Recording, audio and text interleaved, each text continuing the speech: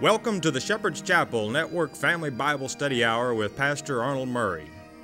Wisdom is understanding God's Word. Pastor Murray's unique teaching approach brings God's Word alive with meaning as he takes you on a chapter-by-chapter, verse-by-verse study of God's letter to you, the Bible.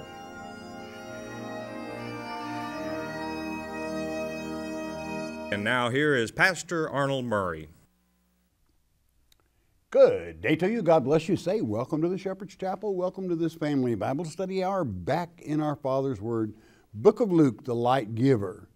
It is from Him that we can receive that light that is so precious.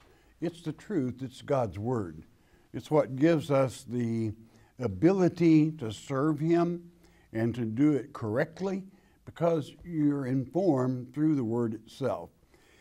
That last chapter we covered concerning where the dead are, the fact that they're all in paradise, but they are divided in two groups. One group that took part in the first resurrection, and a second group that are on the opposite side of paradise, and maybe they'll make the second resurrection, maybe they won't. If they don't, they're going to hell. So that's the way it is. And a lot of people, they get real edgy because you mean sinners are in paradise? Yeah, but they're not happy.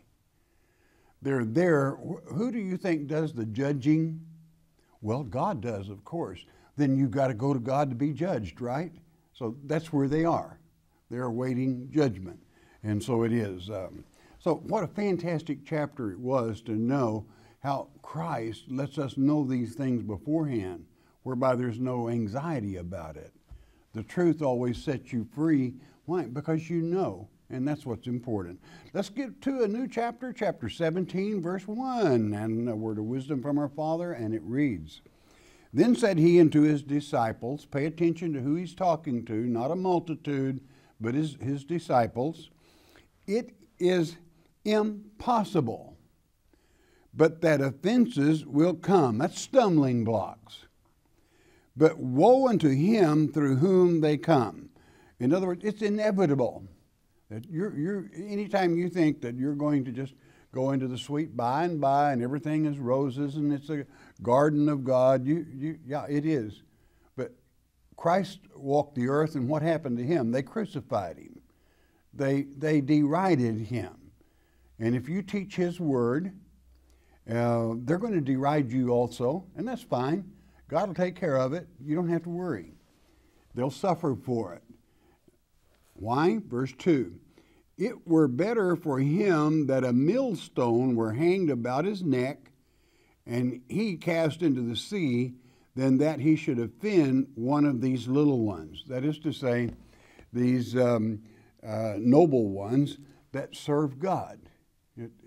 God keeps score. This is why you don't judge. You don't need to. We have a judge. And our Father, though it is impossible, he says, "Touch not mine anointed." And that's exactly what he meant. You have to be about your Father's work, and the Father's work is ever important. It saves souls. It changes lives. Verse 3, "Take heed," that's warning, "take heed to yourselves.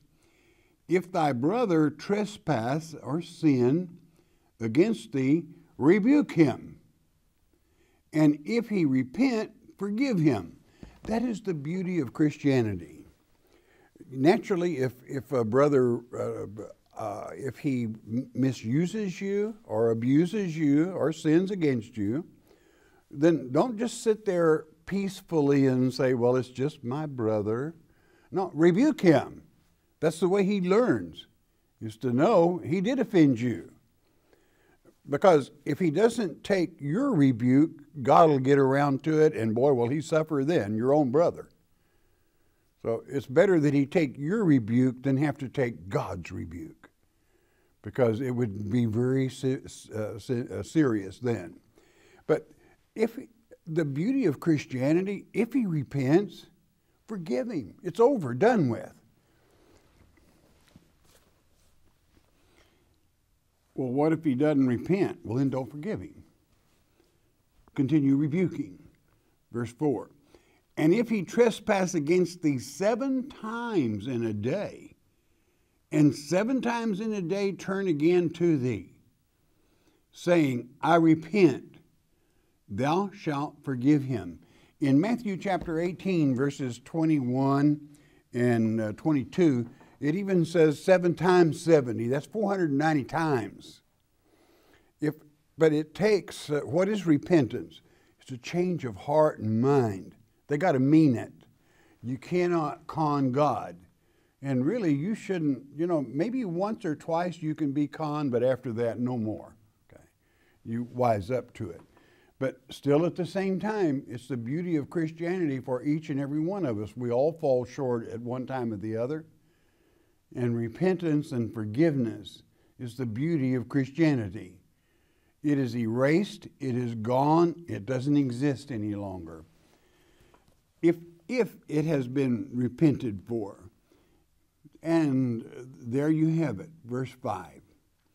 And the apostles said unto him, said unto the Lord, increase our faith.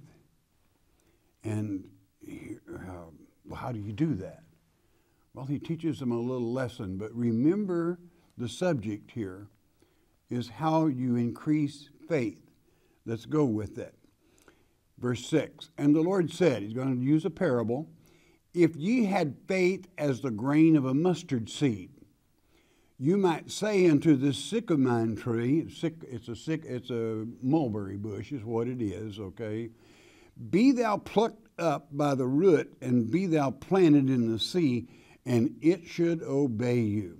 Now, I want you to know when he says you might say, this puts it purely hypothetical, okay?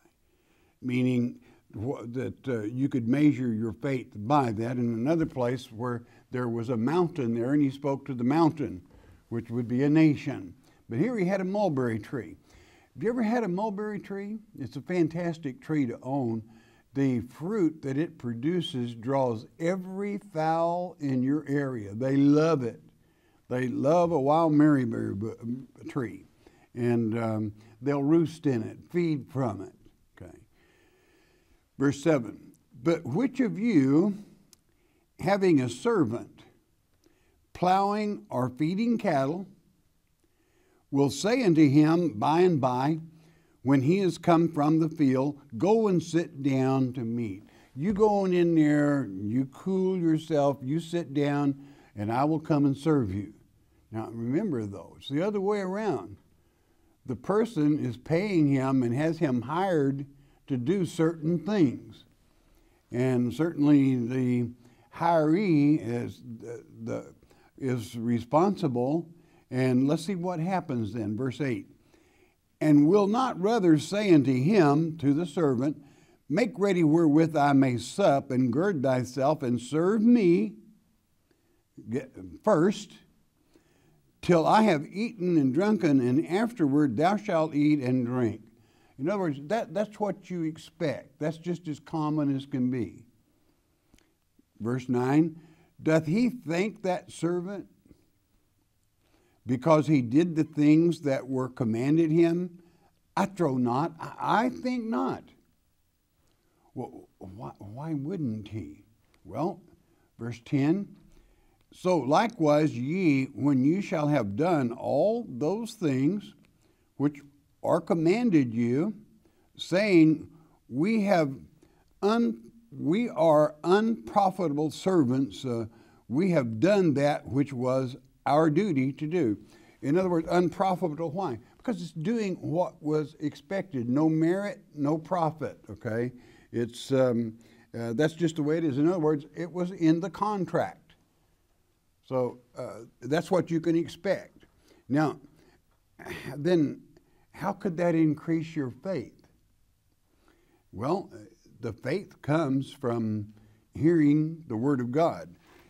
Remember how you really, that being the subject, we go to Romans chapter 10, verse 17. You want to really know? Listen to it. So then faith cometh by hearing, and hearing by the Word of God.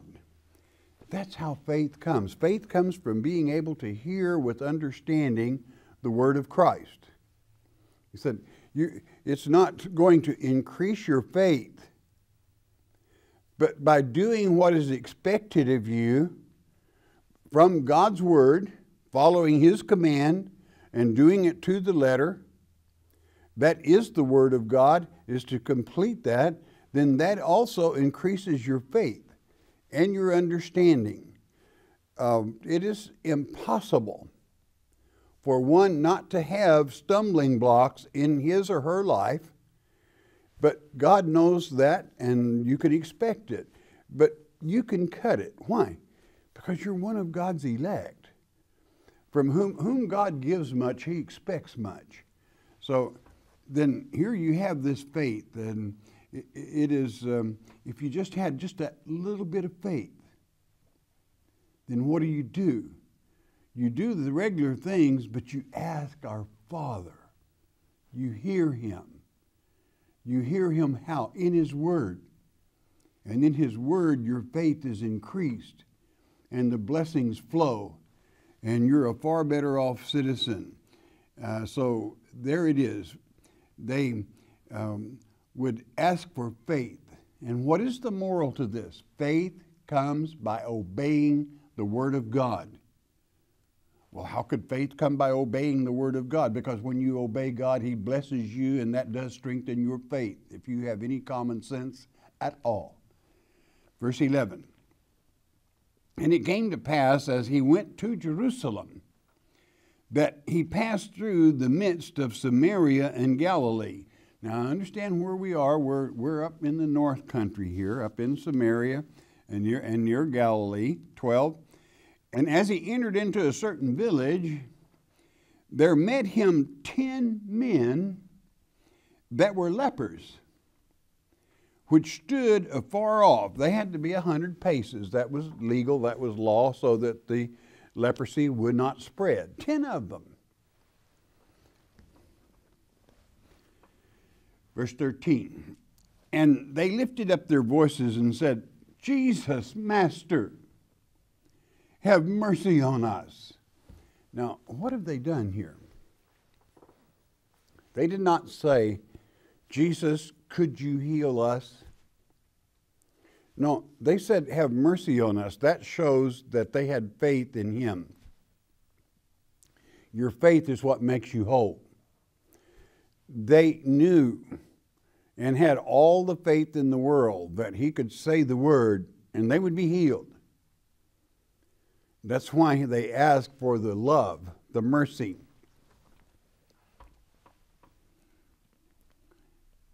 Verse 14. And when He saw them, He said unto them, Go show yourselves unto the priest. And it came to pass that as they went, they were cleansed. Now, what He's doing here in this particular verse is He's quoting or going by Leviticus 14:4, where what you do to heal leprosy, in part, I'll shorten it, is you take 2 sparrows, 2 birds, and you kill one bird and place the blood of that bird on the other and free him, let him go.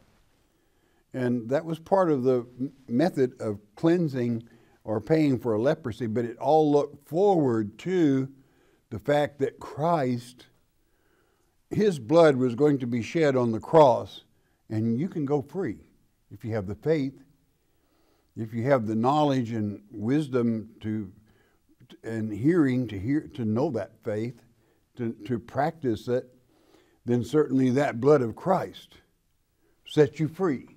That's what it symbolizes. But listen carefully, 15.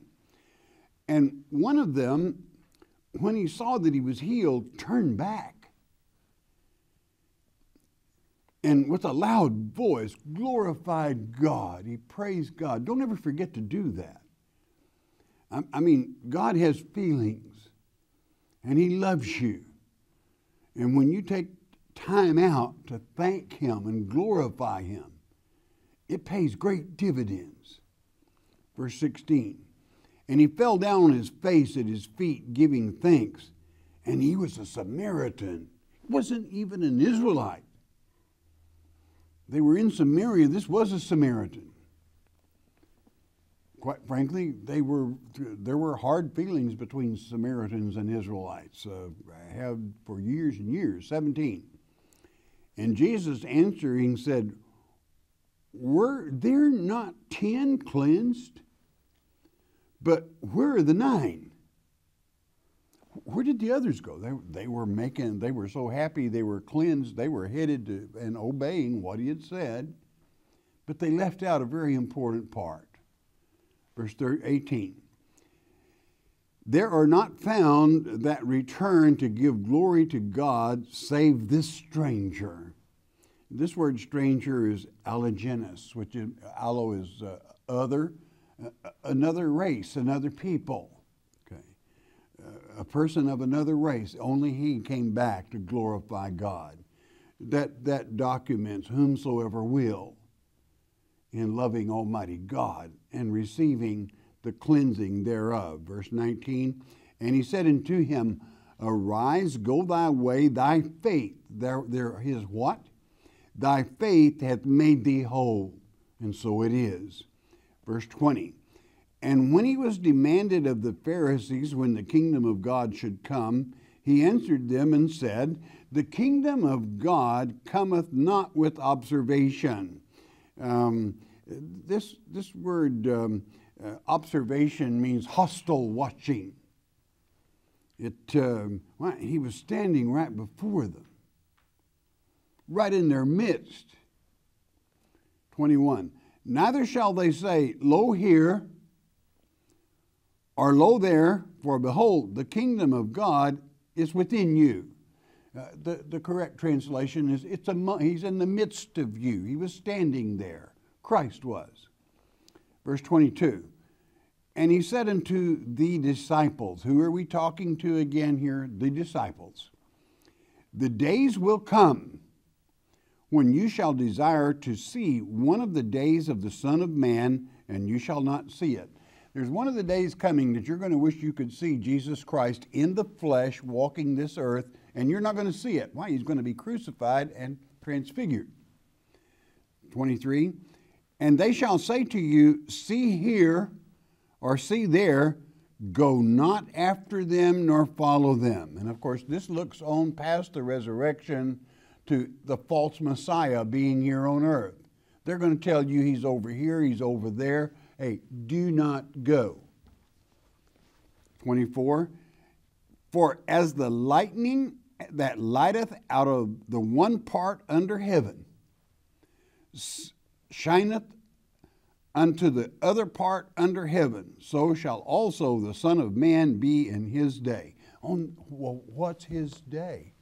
Well, how long is a day with the Lord? 2 Peter chapter 3, verse 7 through 8. A day with the Lord, be not ignorant of the fact, is 1,000 of our years. It's the millennium. That is the Lord's day. And that's where we will see him. Because at his second advent, that begins the first day of the millennium. But don't go there until that, don't go in the field to worship someone until the true Christ returns. That's what he's saying here. Verse 25, but first must he suffer many things, be rejected of this generation. 26, and as it was in the days of Noah, that's Noah, so shall it also, so shall it be also in the days of the Son of Man. Well, what were they doing in the days of Noah? Well, 27, they did eat, they drank, they married wives. The fallen angels married the daughters of Adam until the day that Noah entered into the ark and the flood came and destroyed them all. In other words, until Noah took 2 of every flesh aboard the ark, his own generation being perfect, his wife, his sons, and their wives, and taking all these on, and the Geber that were born naturally were drowned, done away with. God's law put back in and on course for the coming of Messiah. 28, likewise, also as it was in the days of Lot. They did eat, they drank, they bought, they sold, they planted. This means false doctrine, even they planted. They builded, And it was not natural. And anytime something is not natural, God is not pleased with it at all. So what happened? 29. But the same day that Lot went out of Sodom, it rained fire and brimstone from heaven and destroyed them all. That's something God will not tolerate. Sodom and Gomorrah.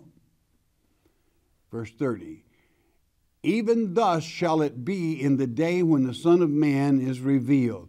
That's the way it's going to be at the end. Why? The fallen angels are coming back again. 31. In that day, he which shall be upon the housetop and his stuff in the house, let him not come down to take it away, that's to say his stuff, and he that is in the field, let him likewise not return back. Why? You're not going to need a change of clothes. The end is here. That's what it's referring to. 32, remember Lot's wife. Well, what did she do? She turned, looked back, kind of wanted to go back to Sodom and Gomorrah. And God struck her dead. 33, whosoever shall seek to save his life shall lose it. She did. She lost it. And whosoever shall lose his life shall preserve it. In other words, you're going to make a stand against the false one, as it is written in Mark 13 when you're delivered up. You're going to make that stand. You're going to not only save your life, but thousands of others when the Holy Spirit speaks through you. 34, I tell you, in that night there shall be two men in one bed. The one shall be taken and the other shall be left. And, you know, I've heard a lot of people say, well, mercy, I sure want to be one of those first ones taken. Don't show your ignorance. What was the subject back in verse 23? They're going to say to you, see here and go see there, don't go and don't follow them. Why? Because it's false. It's the Antichrist. And that's why you're not going to go. I've heard many preachers preach a sermon on, I want to be that first taken. And whether it be from Matthew 24, Mark 13, or even Luke 21, when we get to this 21st chapter, we'll go into much more detail on this. And this misleads whole congregations, because the one taking is the Antichrist. None other than the Antichrist himself, in deception and deceit from false teaching. Did it not say that they planted false doctrine? You don't have to read God's word. You're going to be gone. You ever heard that? You probably heard, if you heard it, you probably heard it from a church. Unfortunately. Don't be the first one taken. They're taken by the Antichrist. You're supposed to stay in the field working, doing God's work until the second advent. That's until we're all changed into spiritual bodies and the true Christ returns. Don't ever let anyone deceive you. There are two tribulations. The tribulation of the Antichrist and then the tribulation of Almighty God. You don't have to worry about either one of them. You have a destiny and a purpose for the tribulation of Antichrist. Why? Did we not read back in chapter 10, verse 19, that God gave us power to tread upon our enemies? Not just to have power over them, but to tread on them, stomp on them, do them in. That's what he expects us to do, spiritually speaking. And so it is. Do not be deceived and do not listen to false doctrine. You have work to do for our Heavenly Father. See that you remain in that field working, for blessed are those that continue in God's word and are not deceived. Okay, let's go one more verse, please. Two women shall be grinding together. The one shall be taken and the other left. In other words, this refers to threshing or grinding, preparing food, corn. And right there working, one of them taken. Oh, I want to be that first one taken. No, you don't. You would be deceived, misguided, and certainly would be in bad shape. Verse 36, two men shall be in the field. the one shall be taken and the other left. Again, back to 23. What did it say in 23? How soon some people forget. Or do you have faith by hearing the word of God? What did the word of God say back in 23? And they shall say to you, see here or see there, go not after them nor follow them. Why? It's false doctrine. It's the Antichrist picking them off. Why? Because they haven't studied God's word to show themselves approved, rightly dividing that word, whereby they have the faith from hearing the word of God to know what's happening. It is so ever important to read the word and not listen to man, this man or any other man, without checking it out chapter by chapter and verse by verse. So there you have it. Verse 37, what did he say then? And they answered and said unto him, where, Lord? Question. And he said unto them, wheresoever the body is, thither will the eagles be gathered together. There is a time element here that is extremely important. And Luke kind of leaves it hanging here, but Matthew did it up real good in his work on this. In the 24th chapter, which I told you, told of this same marriages between Noah and his daughters and the fallen angels. In Matthew 24:28, I want you to remember, it isn't eagles, it's vultures. Wherever the carcass is, that's where the vultures come. That's human nature. That's the way they operate. So we go to Matthew 24. You're not going to have it, but verse 28. Listen carefully and pick up on the time sequence. He's been talking about that same deception, the false Christ coming first, you being delivered up before it. And then he says in that 28th verse of Matthew 24, For wheresoever the carcass is, there shall the eagles be gathered together. Or the vultures is what the proper translation. What is the sequence then? Verse 29 of Matthew 24. Immediately after the tribulation of those days. Well, what tribulation was that? The Antichrist.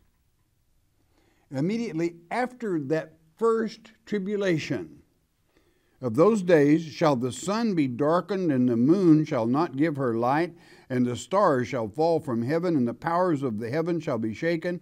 And then, and not until then, shall appear the sign of the Son of Man in heaven, and then shall all the tribes of the earth mourn, and they shall see the Son of Man coming in the clouds of heaven with power and great glory. And he shall send his angels with great sound of a trumpet. That's the last one. And they shall gather together his elect from the four winds, from one end of heaven to the other. And so it is. And then after that he said, learn the parable of the fig tree. Keep your sequence correct, my friend. There are two tribulations. Do not be deceived in these end times. We live in a time where many, when the false Messiah appears, who does he claim to be? Do you think he's going to say, I am the false Messiah come to earth to deceive men? That's not what he's going to say. He's going to say, I am the Lord Jesus Christ. I am the true Messiah. I have come to this earth to save souls. Bring all your children to me. Oh, what a flood that's going to be. Because people are not equipped. Why? Well, why aren't they equipped? They haven't really studied God's word properly. Faith comes by hearing, and hearing the word of God. And God says there's two tribulations. Don't get caught up in the first one. That's the tribulation of the false Messiah, claiming to be Messiah. You don't want to go there, my friend, because that gets you a ticket straight to hell. How would you feel? I mean, a good Christian, how would you feel if when he comes saying, I'm come to fly you out of here, to rapture you away, and and you go with him, and then you look and here comes the true Messiah, what are you going to say? You've gone to church all your life. You've sit on a church pew. You've heard the so-called word taught, maybe one verse and an hour of this, that, or the other, but never into the facts of chapter by chapter and verse by verse of exactly how it's going down. And here, you really wanted to do what's right. And now you've got to face the true Christ, and you've been a Satan worshiper. You have absolutely worshiped Satan. And how are you going to face the true Christ? What a shame. What degradation. Can you better understand now why it's written in Revelation 9 that those churchgoers that are deceived are going to pray for the mountains to fall on them? Because they've been had. They're too ashamed to face the Lord Jesus Christ. Why, they love Him. But they've been had because they listened to man rather than hearing the Word of God, chapter by chapter and verse by verse. The letter that God sent to them in the form of this word, warning them. When they say He's here and when they say He's there, do not follow them. This one's taken first and that one's taken first. They were taken by Satan. See that you don't go there. This is a very serious thing in this generation because this is the generation it's going to happen to. Well, how can you say that? Well, if we had kept reading in Matthew 24, you would have found that you should know the parable of the fig tree. The fig tree is this generation. We are the generation of the fig tree in which all prophecy comes to pass. I don't know how you fixed. How you fixed in prophecy? How are you fixed for hearing? Your faith comes by hearing the Word of God. Have you heard it? Think about it. All right, bless your heart. You listen a moment, won't you please? The Mark of the Beast on CD is our free introductory offer to you. What is the Mark of the Beast? Many false teachers would have you believe it will be a tattoo on your forehead or a computer chip implanted under your skin.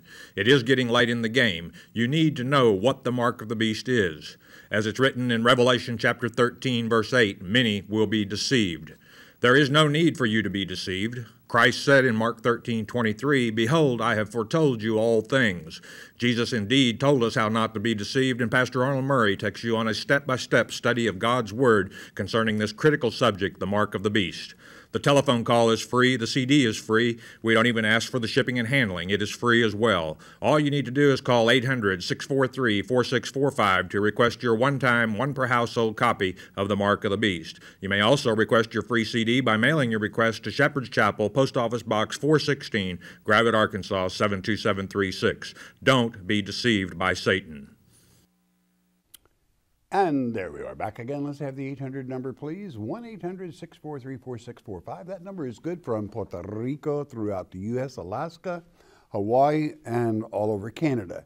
If the Spirit moves and you have a question, you share it. Once you do that, please never ask a question about a particular reverend or denomination. We do not judge people. We have one judge. It's our Father. He does not need our help in that. Discernment, a gift from God, helping you spot that is false, that is not true, and helping you follow that path that leads straight to our Father's kingdom right here on on earth today, and with Him in heaven forever in eternity. What a time to live at this time when we see all these prophecies building, smoldering, and folding as the barometer of prophecy boils to that point where we know our Father's on the throne, everything is well. Those of you that listen by shortwave around the world, it's always a pleasure hearing from you, and your announcer at the end of the hour will give you our mailing address. Got a prayer request? You don't need the number. You don't need an address. Why? God knows what you're thinking. You know something? He created you different than anyone else. Your DNA is different. Fingerprints are different. You're unique. You know why He wanted someone like you? But He wants you to love Him. He wants you to read the letter He's written to you, explaining to you what strengthens your faith and sees you through this trip that we make here in these flesh bodies, being able to handle any stumbling block that would come in your life. Why? Because you got Him. Father, around the globe we come. We ask that you lead, guide, direct, Father, touch in Yeshua's precious name. Thank you, Father. Amen. Okay, and question time. Beverly from Florida, what does the word Leviathan mean? I'm only heard one preacher talk about it, and he said it refers to the devil. Well, it does. It means in the place of, it can be a crocodile of the old Nile with his scales, as it's utilized in Job, symbolic of the devil. It can mean serpent, which is one of his names. It is Satan, and it has to do with Satan, and the pastor you heard say that was speaking correctly. Okay, this would be Bob from Ohio. Can you tell us something biblically about the sand dollar? Bob from Ohio. There is nothing written biblically about the sand dollar. The sand dollar is a crustacean. It's a small round crustacean that is of marine life, and as far as I know, it is not mentioned in God's Word. I know that some people like to say things. The fish that had the coin in his mouth was an actual coin. It wasn't a sand dollar. Frank from California, Pastor Murray, I enjoy your program. Well, thank you. In Genesis, it says that beings came down from above and married the beautiful women on earth, Adam's daughters, yeah. Does this mean that there are alien beings, unidentified objects? No, we know who they were. Well, they're not unidentified. They're the fallen angels. And, you know, you can read of them again in Jude, right before the great book of Revelation, from about verse 4 through 6, where their sin is that they're in chains for destruction. They blew it. When they refused to be born of woman, but rather came down and seduced woman, they're already judged. They're going to die. And there are 7,000 of them, and they die in the streets of Jerusalem, as it is written in Revelation chapter 11.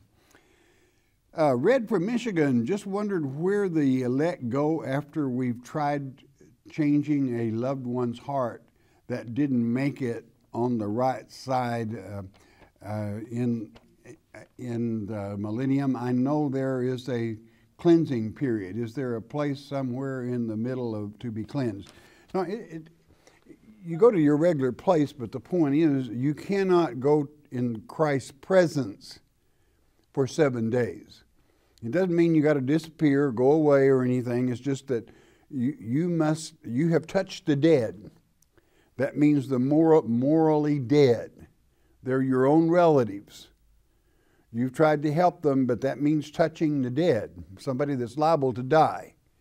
You're trying to help them, and you must spend that 7 days away from the presence of the Lord Jesus Christ through the millennium. That's no biggie. That's good. That shows that you love your family, even those that messed up. You have a chance to help them. Ed from California. What exactly is a polysyndeton? Thank you for your wonderful church. Well, you're so welcome. We thank our Father for it. Polysyndeton is usually, let's say that in the Genesis chapter 1, the polysyndeton used there is the word and, A-N-D. What it means is every time the word is used, there is a lot more said than what the word itself means. It means, like example, and the Lord God Almighty moved upon the earth and this happened. And the Lord God Almighty moved and that happened. It's only the word and, but it's a polysyndeton where you have to add the other. It means the presence of God. Where something is written and a lot more is meant, okay? Jesse from South Carolina. If Adam and Eve were the first people on earth, then where did all the different nationalities come from? Well, naturally, they weren't the first people on earth, and God created all the nationalities on the 6th day, and He looked, and it was good. He loves them, and that's why they're here today. It amazes me that we know scientifically through, biologically, that not all people could come from two people, because one, we're different people. We're allos, allos genus, as we use that word today in Luke. Different races, different people. And that is not something that we have to worry about. That God loves it. God created us that way because He wanted us that way. And He looked and it was good. So you respect each race with dignity that deserves it. Okay? Milton from Illinois. I was reading something that said there were no souls in hellfire today. Is that true? Well, it's true because there is no hellfire today. There is no hellfire until the last day of the millennium. It is known as the second death. It is not fire as we think of fire today, for God is a consuming fire. God spoke and nothing became everything, and God will speak and some things will become nothing. And the lake of fire will consume, and so it will be. That is known in Revelation chapter 20 as the second death.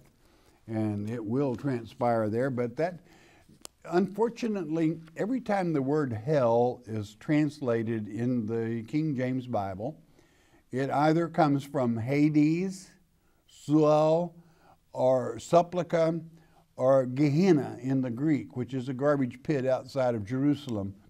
That's all the manuscripts say, but it's translated H-E-L-L, hell. And hell doesn't exist yet. The grave does, but not hell. Why? Well, they're in their spiritual bodies in paradise waiting judgment. You can't go to, the great white throne judgment doesn't happen until the last day of the millennium. How could somebody already be in hell if they hadn't been judged yet? That would be very unfair, would it not? And our Father is always fair. Dennis from California. In Leviticus 11, it lists the unclean foods. In Timothy chapter 4, verse 4, is that saying that it's okay to eat the unclean food? No, you have to pick up the subject, okay? You got to go back to verse 3, 4:3. Don't let anyone judge you in marriage, and don't let anyone judge you in eating for that God created to be received. Now, God did not create scavengers to be received. He created scavengers to cleanse this earth, and that is good. All animals are good for what God created them for. But go back and read that verse 3 and follow your subject. Don't get ahead of the game. They're not. They will make you sick if you eat them. God created these bodies and He gave us instructions on what kind of keeps them healthy, and thank God for that.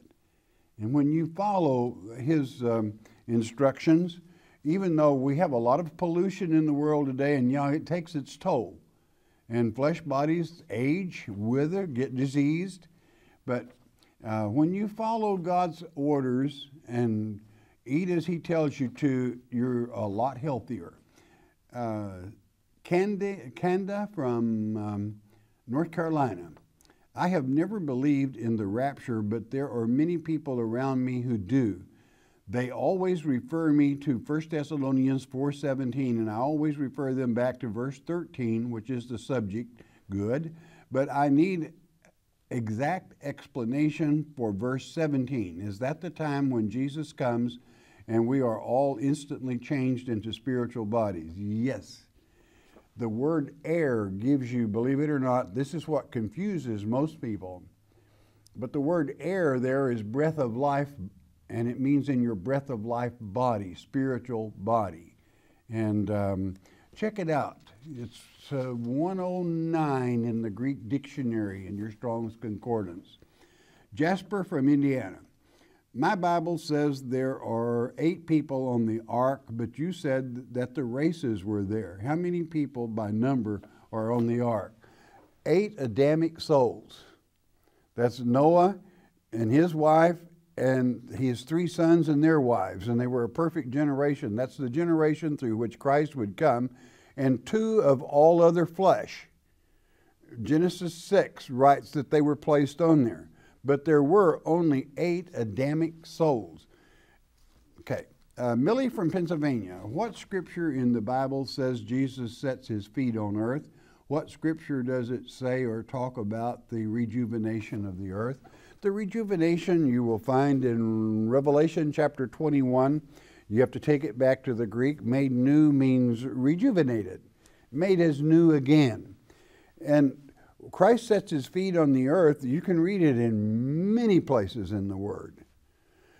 I like one place in the New Testament, in one you wouldn't expect it, is Hebrews chapter 12, whereby it states there's coming a shaking. The second Adam is going to set, that's Christ, is going to set his feet on the earth, and it's going to shake and tear up everything, and you better be standing on the rock, and that rock is Christ himself. Another place is that you are told in Acts chapter 1 that he's going to come back exactly as he's left, with his feet on Mount Olives, and that's Mount Olives is where he will land. Well, how can you be so sure of that? Because Zechariah chapter 14 makes it, it nails it. His feet touch the Mount of Olives, and it busts the path open all the way across Kedron right up to the east gate and prepares a way. Okay, he's taken over from the false Messiah in a big way. Caroline from Illinois, my pastor said something wrong and I did not correct him. Is that the right to do? Isn't it wrong to argue with the pastor? Well, you can discuss with the pastor, but don't argue with him. I never tell someone where they should go to church, but most pastors, personally myself, I always open up at the end of a meeting, a lecture session, to questions whereby people can ask me for documentation. Why did you teach that? Or what does this mean? Or what does that mean? And it would be, I think it would be wonderful if all pastors did that. Some will not. They're afraid to take questions because I don't know. Maybe they're not that familiar with the Word of God. I don't know. But they don't. But every pastor, but to put a pastor down, I think I would leave a church before I would actually put a pastor down. No need, no gain there. Go ahead and plant your seed somewhere else. Kevin from Kentucky. You speak about the Kenites. What is this? I want to know if this is the black race. Absolutely, unequivocally not. Okay.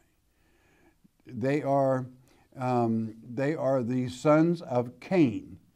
And Cain was a child of Eve. And Eve was of Adam, and Adam means ruddy complected. So that's not black. Geraldine from Tennessee. Is there any verse in the Bible that talks about the birds that fell from the sky in Arkansas? There is. It's called Luke 13. We just finished it the other day. What happened to those people that the Tower of Siloam fell on? There's 18 of them. Were they wickeder than anybody else? No, they were just there when the tower fell. Well, what about the birds? Were those the most wicked birds in the world? They're out of Beebe that were flying along? No, they were birds out of Beebe, which we had tremendous tornadoes in this area. And 3 people died about 30 miles south of here because it was one fantastic storm. Wind up in the hundreds, 130, 40, 50 miles an hour. And it took 3 lives and destroyed Cincinnati. But it was all over our little Ozark Mountains. And these birds got caught up in it and probably shoved. A hail cloud, as you heard me explain the other day, it goes up and then your droplet falls, freezes, and gains a layer. And the air is so strong, it sucks it back up again, and it makes it, and it falls through with another layer, and it gets bigger and bigger as it falls each time. But it'll take them up as high as 30,000 feet, and there's no oxygen up there. And there's a lot of ice. And when those birds got into that cloud and it took them up and bounced around with the hail, birds are kind of sensitive. So but they weren't bad birds, they were just dead birds, okay? It happens, stuff happens. Wrong place and so forth. Okay, Susan from Ohio. Question for Pastor Murray. What are apologetics? Showing the realization of and regret for a fault, I would say. Okay, it's an apology. Barbara from Delaware. What are the words you need to say if you want to baptize another person and you don't belong to a church? If you're a Christian, you can baptize another Christian, and you baptize them in the name of our Father, the Son, and the Holy Spirit.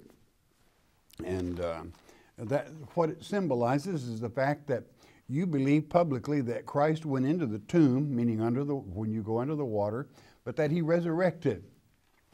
And you're declaring that publicly. B from Connecticut. About a month ago, I called in to ask a question about remarriage.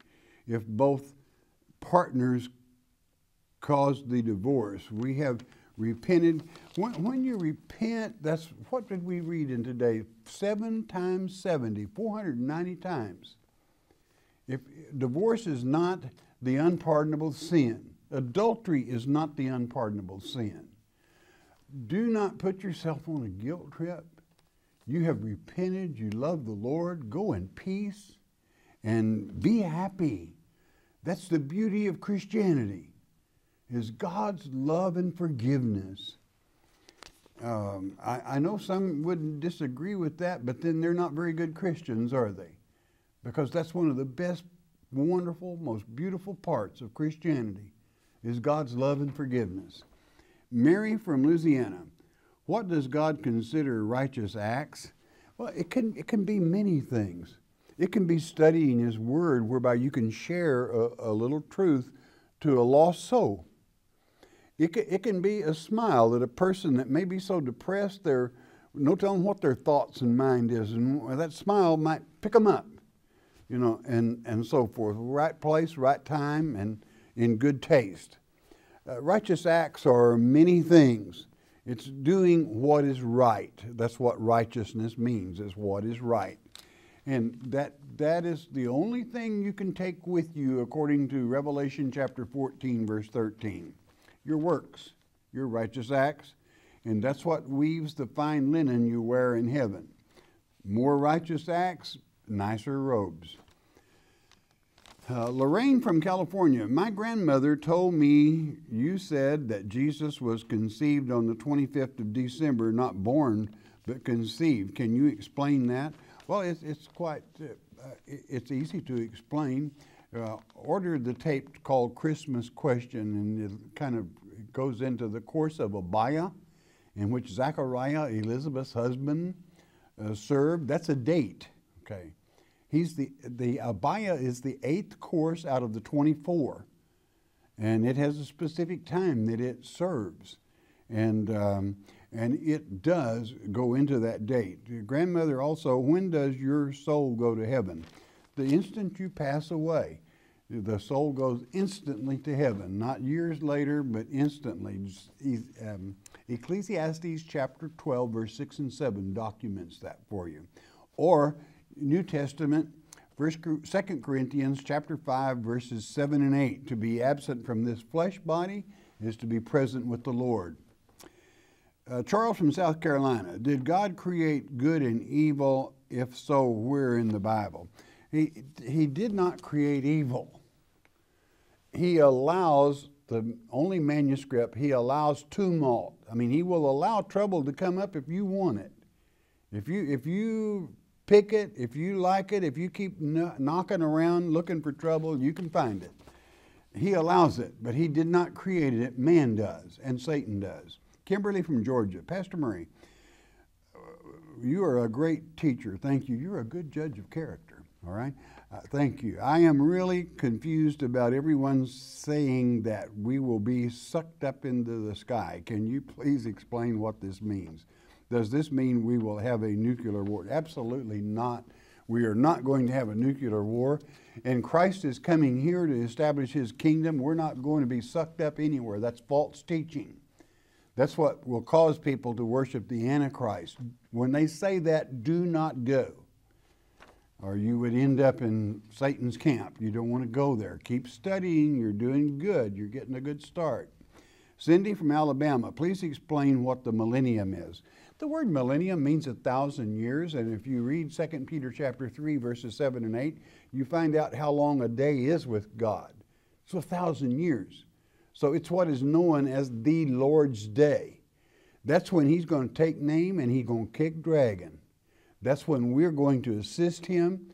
We're going to try to save as many people that never had an opportunity to know truth. And then comes the great white throne judgment and the second death, which is to say hell. Barbara from Alabama, why are Adam's other children not listed in his genealogy? They weren't his kids. All of Adam's children are listed in his genealogy except Abel, and Abel was already dead. So there was no progeny, so he's not listed. Why? He's dead. But all the other people were not Adam's children. Okay? They belonged to somebody else. End of story. All right, hey, we're out of time. I love you all because you enjoy studying our Father's Word. Most of all, God loves you for it. You know why? It makes his day when you read the letter he has written you, chapter by chapter and verse by verse. And when you make his day, boy, is he going to make yours. It pleases him. And always thank him. When he shows you a truth, thank him for it. It's blessed, okay. Now, we're brought to you by your tithes and offerings. If we have helped you, and only if we've helped you, you help us keep coming to you. Once you do that, you bless God, he will always bless you. Most important, though, you listen to me, listen good. Now, you stay in his word every day. In his word is a good day, even with trouble. You know why? Because Jesus, Yeshua, is the living word. Hearing God's Word with understanding will change your life. We hope you have enjoyed studying God's Word here on the Shepherd's Chapel Family Bible Study Hour with Pastor Arnold Murray. If you would like to receive more information concerning Shepherd's Chapel, you may request our free introductory offer. Our introductory offer contains the Mark of the Beast audio tape, our monthly newsletter with a written Bible study, a tape catalog, and a list of written reference works available through Shepherd's Chapel. To request our free introductory offer by telephone, call 800-643-4645 24 hours a day. You may also request our introductory offer by writing to Shepherd's Chapel, Post Office Box 416, Gravette, Arkansas 72736. Once again, that's Shepherd's Chapel, Post Office Box 416, Gravette, Arkansas 72736. We invite you to join us for the next in-depth Bible study each weekday at this same time.